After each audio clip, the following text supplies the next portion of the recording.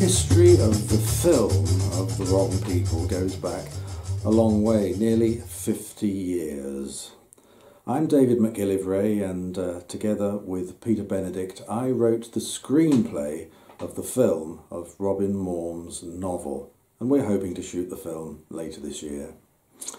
I first came across Robin Maugham's The Wrong People back in 1971. I was writing House of Whipcord for Pete Walker, and Pete Walker's friend Sal Mineo was in London trying to make his first film as a director. Sal was a Hollywood star. He was the boy who idolised James Dean in Rebel Without a Cause, and that got him an Oscar nomination. He got another Oscar nomination for Exodus in 1961. But by 1971, the parts had dried up.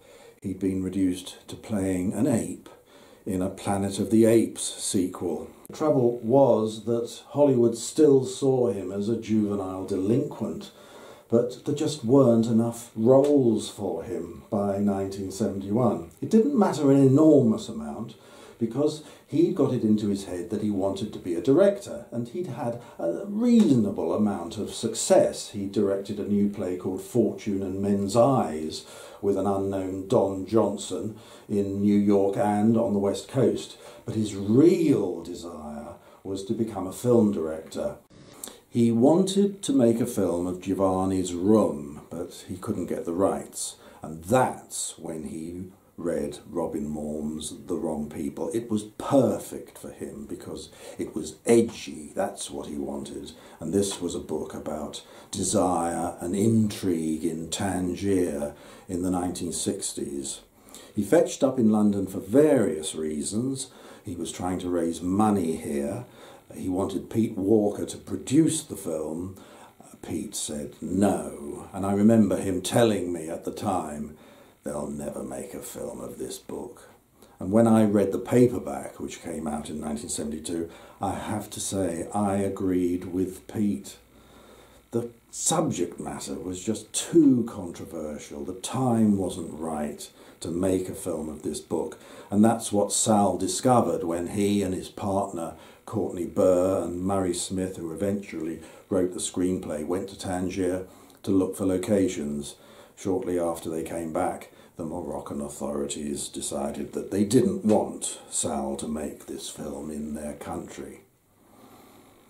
Sadly, after failing to make the film in Israel as well, he'd been there for Exodus, Sal went back to Hollywood and he was directing another play on the West Coast. P.S. Your cat is dead, when he was tragically murdered. I never thought another thing about The Wrong People for the next, 40 years.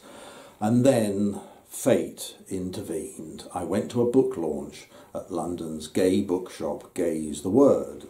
Of course, the shelves were lined with books, but my eye hit upon just one, and that was the new biography of Sal Mineo by Michael Greg Michaud. And I can distinctly remember, as I took it down, thinking, he won't have mentioned The Wrong People. I mean, this is even less than a footnote in film history.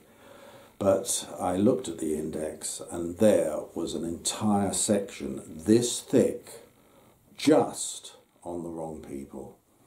It was absolutely fascinating to read. This is where I learned everything about Sal's struggle to make The Wrong People back in the early 70s. Nobody wanted to write the screenplay, and he tried everybody. David Sherwin, Peter Shaffer, Edna O'Brien, Simon Raven, even Paul Dane, who'd written a number of Planet of the Apes sequels. Paul wanted £6,000 to write the screenplay, and Sal said no because it was too much money. It doesn't sound a lot to Tay, but I have done the calculations, and in today's money, it's something like £66,000 plus. So I think Paul Dane was just playing Sal along. He didn't want to write the script either. Sal wanted to meet every hot young actor of the day to play the lead. He liked the sound of John Moulder Brown and Martin Potter, Leonard Whiting. Some of these people wouldn't even talk to him, let alone do an audition. And this is why it was absolutely impossible for Sal to make the film. As soon as I finished reading that biography, I got out my original paperback of The Wrong People. And probably, like Robin Maugham's famous uncle Somerset Maugham, I read it in one sitting. And when I closed it, I knew that I was going to make the film myself. But I'll tell you more about that in the next episode of this history, which will be right here next week. But in the meantime, thank you very much for watching.